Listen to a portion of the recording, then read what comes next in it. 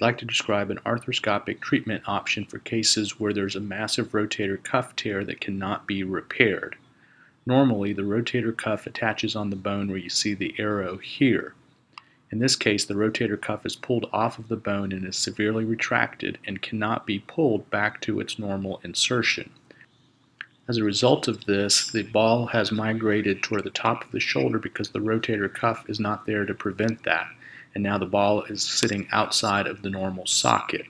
Traditionally, what we would do is a reverse shoulder replacement, which is a big operation. Now we have the ability to sew in a patch that will prevent the ball from coming out of the socket.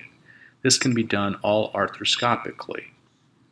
Here's an example of a massive rotator cuff tear where you see the ball in the socket and there's nothing covering it. This is the rotator cuff, but there's really no healthy tissue there that can be pulled back. So we're going to prepare a graft here and pass that into the joint arthroscopically, and that's going to cover that area where the ball and socket was exposed, and this will allow the patient to regain range of motion. Prior to my surgery on January the 15th of this year, I couldn't raise my arm above my head.